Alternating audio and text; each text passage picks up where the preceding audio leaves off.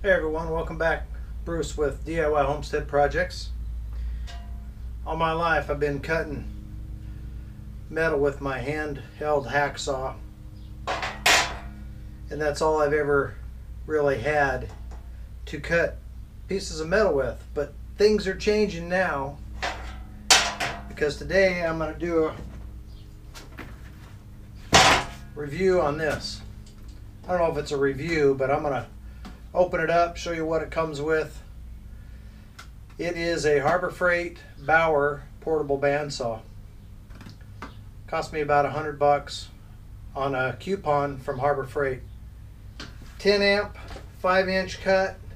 I've had it for about 5 months. I just now getting around to open it up and see if I can get some use out of it.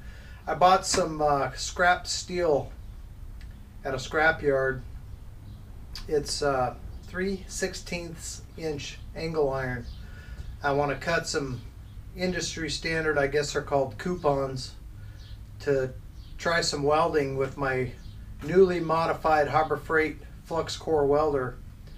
I'm going to cut some scraps and some pieces and try some fillet welds, and then I'm going to cut and etch those welds just to kind of test the performance and see how that machine is actually doing. I've never done any of that before, so this should be interesting to follow along with, and we'll see how it goes.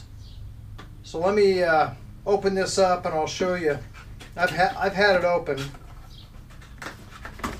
I used it one time to cut a little piece of plastic PVC pipe, which is not what I bought it for, but that's all I've done with it so far.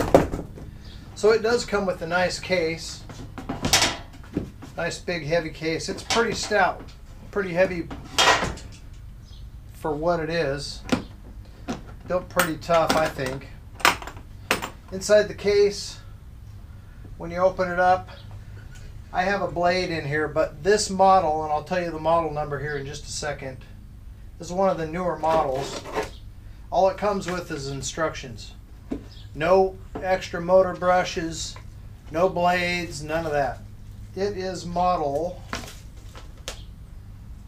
6178EB. Well, you guys can see that. 6178E-B. To my knowledge, it's the newest model. I bought it the first part of the year 2019. Oh, February or March, something like that. It's kind of got a darker color to it. Almost a brown looking color, and the logo is just one solid color. There's not stickers or anything on it. It's just painted over logo. But there you go. So according to the box, it's got a 5-inch depth, so you can cut something that's 5 inches deep. An on-off switch, no trigger lock on this, and then a variable wheel here to adjust the speed of the saw. Like I said, mine did not come with blades, so I bought a 2-pack of the Harbor Freight Bauer blades. Probably the cheapest ones I could find. From what I've seen reviews online, everybody's happy with them. So we'll see how they do cutting through this mild steel that I bought. But putting the blade on was a piece of cake. It's got an adjustment lever here that loosens. What it does, you pull that lever and it moves this wheel inward a little bit, and you can just pull that blade off of the wheels. The wheels have like a rubber liner around them that the blade rides on. Put on the new blade, make sure you got it lined up between these spacers, and then flip the lever back over and it tightens that wheel back up, and you're good to go. But that's it. That's all there is to it. I guess it does have an Allen wrench in this packet, a small Allen wrench. I'm not sure what that's for, but it comes with it. So what I'm going to do is, I guess it adjusts this table. This little, I don't know what you call it, little table right here has a couple of Allen bolts that hold it in place. Oh, you can loosen that up and slide it forward or backward, I guess it looks like. All right, let me get this set up and then we'll do a couple of shots of me cutting through that metal. We'll see how it does. All right, we're set up here. It has a speed range from 1 to 7. 1 is the slowest, of course, 7 is the fastest. I'll try it on the different speeds and then we'll just see how it goes. So here's the lowest speed.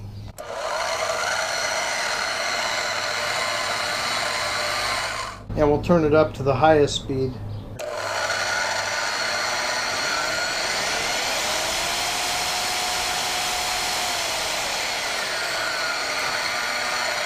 I'm going to try it on the slowest. It's probably too slow, but just to see what it does. All right, slowest speed.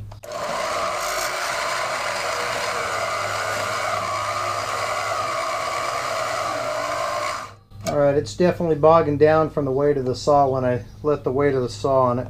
Let's turn it up to 5, see how that does. Now let's go to 4.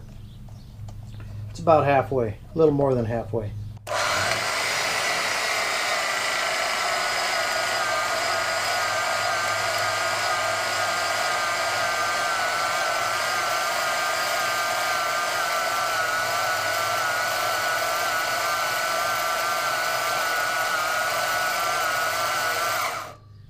It's working, but that's pretty slow. Let's crank it up all the way.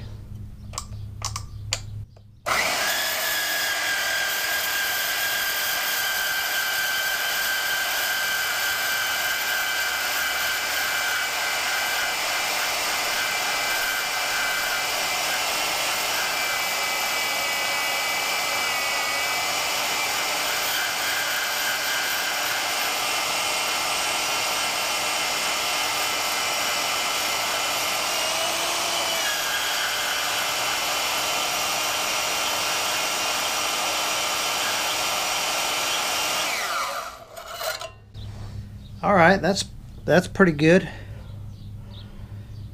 I got a little crooked with that because I tried to adjust and I should have left it where it was. Anyway, I'm going to leave it in that position.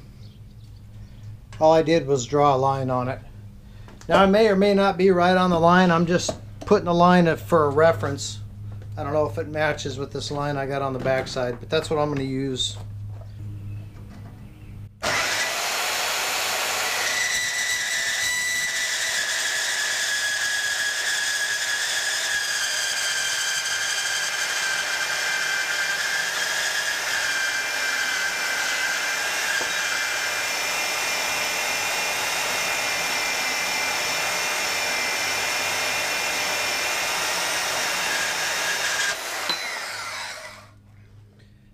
Well, that beats the heck out of doing it by hand. Amazing. Let's have a look at that cut. There's the side cut when I was cutting down from the top. And there's the end cut. Pretty nice. Not bad at all. All right, let's do another one. So then I can take these and mount them like this, so I can have 2 fillet welds to practice. That's the whole point with doing this.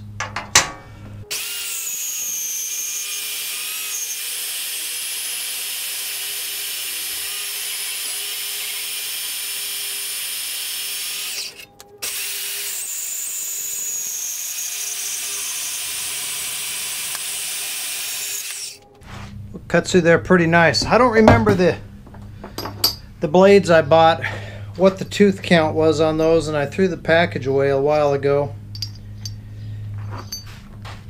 But it's a pretty fine tooth blade. All right, let's do one more. So it takes it a little while to get through there, but not bad at all.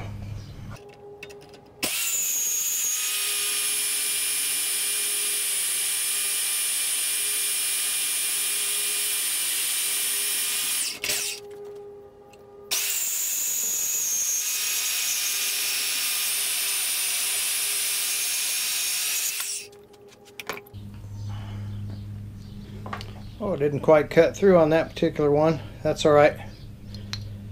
Close enough. Cuts real nice. That would have taken me hours by hand. Well, what do I think? What do you think? What do you guys think about this machine? Or anybody out there that's watching this that actually owns one of these and have had some use out of it, what do you think about it? I think it's fantastic. You know, $100. The nearest one, let's see, Milwaukee is 3 times that, 300 bucks. I'm not saying it's comparable. I'm not saying it's better or worse. I've never owned the Milwaukee or any other bandsaw, portable bandsaw for that matter. But for $100, I can definitely see it being a useful, cheap tool. And for the hobbyist guy, like what I'm using it for, just tinkering around in the garage and doing little projects for fun here and there, I couldn't ask for more. So far, so good. Who else out there thinks that coupons is a weird... That name just cracks me up. They call these little things coupons in the welding industry. I think it's weird, but anyway, that's what they call them. To cut some of those out so I can do some weld practice. Pretty darn nice. I like it. I like it a lot. We'll see how it lasts over time. I'm going to try to get myself some kind of a stand made. Maybe I'll use it and my newly modified Harbor Freight flux core welder to fabricate some kind of a stand for it. There's a lot of different options and designs out there on YouTube, people making those stands. So that should be a fun project. Next project though, I'm going to be taking these coupons I just cut out and I'll be doing some welding, some practice welding. If you've been following my channel and my videos, you know I'm a beginner welder. I don't know what the heck I'm doing, but I want to practice. And this will be some of the thickest steel. This is the thickest that the machine was rated for, 3/16 of an inch. And I want to do a fillet weld. That'll give me 2 3-inch fillet welds per coupon. I got 3 of them that I just cut out. So that'll give me some nice practice metal to do some beads on. And then I'm going to cut them in half with this saw, polish them up a little bit, and take a stab at doing some etching and acid test etching, and see if I can even do that. Second of all, see if I can see what kind of penetration I'm getting with that welder. I'm just 100% curious. I think if you've been watching my welder modification videos, you might be curious to check that out too. So that's the next project. In the next video I'll be welding these up, running some beads, and then I'll cut them and check them. Anyway guys, Bauer Portable Bandsaw from Harbor Freight, 100 bucks. I've seen it as low as $94. So far so good. I give it a thumbs up. If you like the videos guys, give me a thumbs up.